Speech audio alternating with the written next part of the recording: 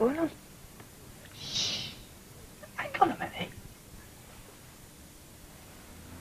Where's Gail? It's just Sarah Louise wants her breakfast. It's all right, I'll see to her. Hey, you flaming won't. Make me voice now. Where's Gail? Come on, where's Gail? I'll tell you later. You just get back into bed and I'll bring you up a cup of coffee. You get over there. Don't make a sound. Hiya, puppet. Look, you go and watch TV and I'll make you breakfast in a minute, okay? Mama. Well, I'll tell you when I come down. All right. Come on, come here. Where's Gail, eh? It's all very simple. Alf was taken poorly, so she spent the night with her mother. Now, why don't you get back into bed and let me see to the children?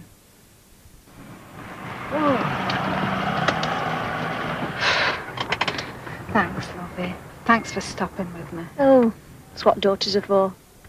How do you feel? Well, I thought we'd lost him. I thought that were it. Oh, God knows what I'd have done. You sure you're okay? Yeah, I'll be all right after I've had something to eat. I better tell Deirdre. It's okay. I'll tell her. You get off her. Oh, will you? Listen, I'll tell her I'll pop into the shop on my way back to the hospital, all right? Okay. All right. See Thanks, you. lovey. Bye. Bye.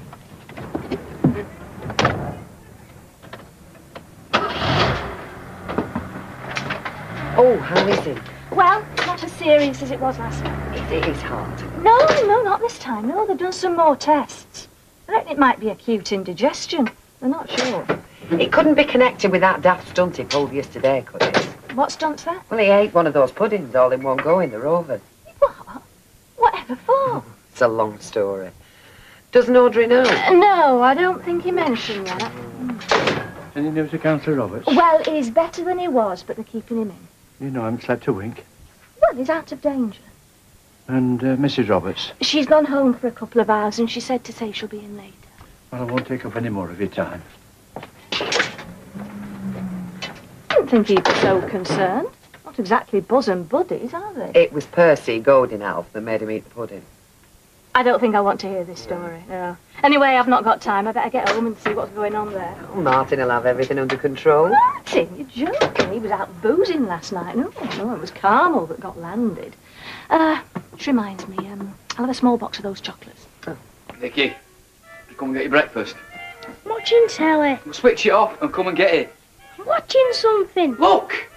Well, you do as I tell you, eh? Your breath's horrible, it stinks. Come on, get your breakfast. Good morning, everyone. How are we all? Did you have a good time last night, Martin? He's got a hangover. His breath smells. Did you ever see a face on him like that? Old Mr. Grumpy Guts. What is he? Oh, Mr. Grumpy. Now then, who's for coffee? I think Martin will be having his black, don't you? Carmel, just what do you think they're up to, eh? I hope you're not always going to be like this in the morning. Hello. Hello, darling. Hi, everybody. Hello, sweetheart. How's Alfie? Oh, it's a lot better. Oh. I'm sorry about last night. I don't know what I'd done without you. Here. Oh, that's very kind. There's no need, really.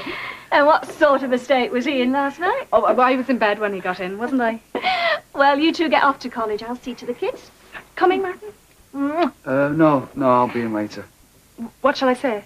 Well, just tell him I'll be in later, okay? Oh, take a notice of him. He's always like that when he's had too much to drink. That's all right. I'm thick-skinned. I'll see you later, Martin. Bye, everyone.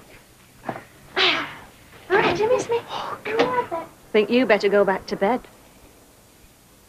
Our study of the movement of fluid between the tissues, and I'd like you to complete your workbooks and hand them in on Friday.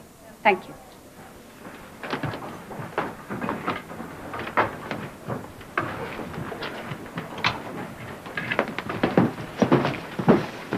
Come here, we need to talk. James, you're hurting my arm. Everyone's watching. Look, this needs sorting out, all right? Come on. What went on last night? Let go of me arm. Just hold your own spine. Well, come on. You're right, we've got to talk. So, start talking, Carmel. What happened last night? You can't pretend pretend it wasn't wonderful for you as well. Come on now. Don't start playing silly games with me, Carmel. You're too serious for that. I mean it. It was the most wonderful night of my life. You're mad. Do you know that? No, I'm not mad. I'm just madly in love. Look, I've got to go. I'm late already. I'll see you later. You should be happy. Where are we going? Oh, well, we can talk. You told anyone about this? Do you think I'm a fool? This is going to stop you, Carmel. No, not after last night. Oh, forget last night. Nothing happened between me and you. Nothing. It did. We lay together for 6 whole hours, you and me side by side, and you say that's nothing. God, Martin, it's a night I'll never forget. I don't think I went to sleep. Right, that's it. I want you out of the house, okay? You can't turn me out. Look, I promise it won't happen again. I never do anything to hurt you or Gail. So please don't be angry with me. You are bad. Do you know that? You are completely twisted. No, don't say that, please. I mean, you don't want to upset me or Gail. You're doing the best to break up our marriage, Carmel. Come on, Martin, it's not just one way. Oh, no. Be honest with yourself. I'm not that naive. You've feelings for me as well, I know that. Oh, yes, and where do you get this idea from? You've hardly kept it a secret. Who was it encouraged me to break it up with Michael? It was you told me to. That wasn't the reason. You must have known for ages how I felt about you. No. Just face up to your feelings. Carmel, that's it. Got no feelings for you. All right? Martin, you're a married man. Yes. He asked me to live in your house so that we could be together to help look after your children. What did you expect me to think? You've imagined all this, Carmel. I mean, I just don't know what to say. No, it's you. It's you who haven't come to terms with it. Don't worry. It'll take time. It's Gail I feel sorry for. What's she going to do now? What do you mean? What's Gail going to do? Anyway, I'm going home for Christmas, so you'll have time to decide what to tell her. Could you put these away for the kids? Yeah. And this one's for you and Martin. Carmel, you shouldn't. You'll be skinned. Sure, and it's nothing much. You've been so good to me, honestly. Well, you have a lovely Christmas. And you. Oh, I wish I was staying. I really do. Come on, you must be pleased to see your family. I can't wait to see the brothers and sisters, but I've got mixed feelings. In some ways, I'd rather be here. Oh, what ways? Michael can't accept that we've broken up. I have a terrible feeling he's going to make trouble. And what about you? Have you accepted it? Oh, Michael's history as far as I'm concerned. I don't ever want to see him again. Oh, sponge bag.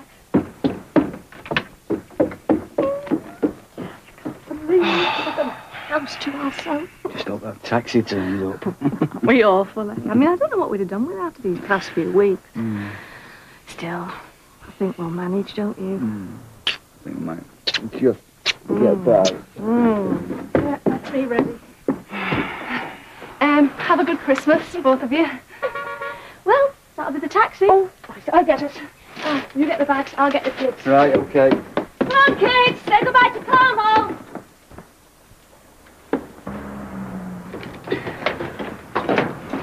Bye, Martin. Wish you were coming with me. You'll not be out of my thoughts. Yeah, well, not for a hurry up. second. Oh, you'll miss your train. I mean it, Martin. Everything I said. Yep, so did I. It'll be about 10 minutes. Delayed. CRB arranged earlier. Come on, kids. Say goodbye. Bye. Don't be sick on the boat. Have a nice time. Yeah, stop jumping up and down and say goodbye properly. See ya. See ya. Bye.